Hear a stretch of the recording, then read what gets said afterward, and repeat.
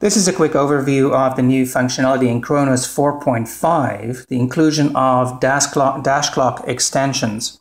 Now I've got 4.5 installed, and I'm going to quickly show how to configure DashClock Extensions.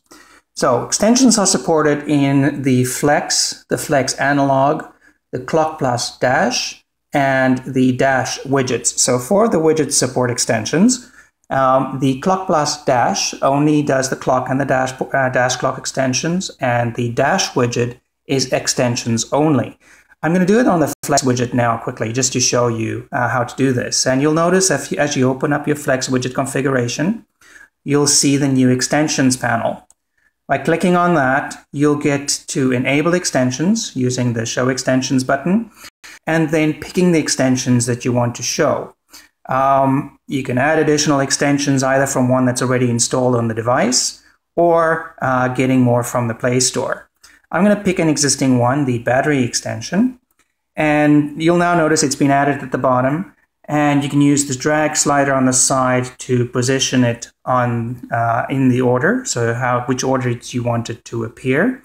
And when you're done, go out, look at the actual extension widget on the lock screen, and you'll notice now I have the battery extension at the top. If I want to remove an extension, just going into settings, going into extensions, I can remove an extension by just sliding it off, sliding it away, and then you will notice that it is missing. It has been removed from the extension list.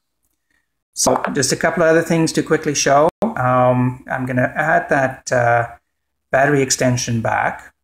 I just want to quickly show the minimized version of the widget. So currently, if you look at the lock screen and my widget is minimized, the weather is showing because I've turned on the show of the minimized weather panel on the small widget, so when it's minimized on the lock screen. Going into settings, if I go into my Flex widget weather panel and I say remove the show when minimized check, so the weather will not show when the widget is minimized.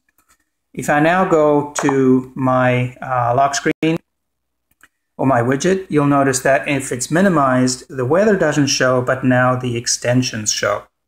So this is a way of showing extensions as opposed to the weather panel. These extensions, of course, are clickable.